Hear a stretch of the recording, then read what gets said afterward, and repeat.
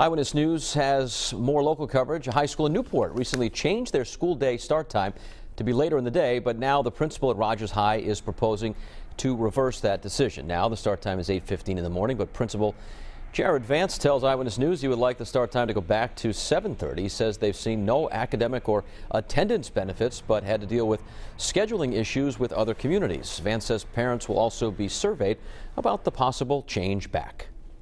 We surveyed staff and students around the change, and it was overwhelmingly positive to going back to the 7:30 start, but knowing that if we start early, it's going to impact our elementary school and our middle school as well. So we want to get feedback from families on how is that change going to impact them again at home. Vance says the proposal will likely go back before the school committee in a month. The Newport School Superintendent's Office also has confirmed to Eyewitness News next year they're giving up February vacation week. Instead, the school committee and school department decided students will get a long weekend.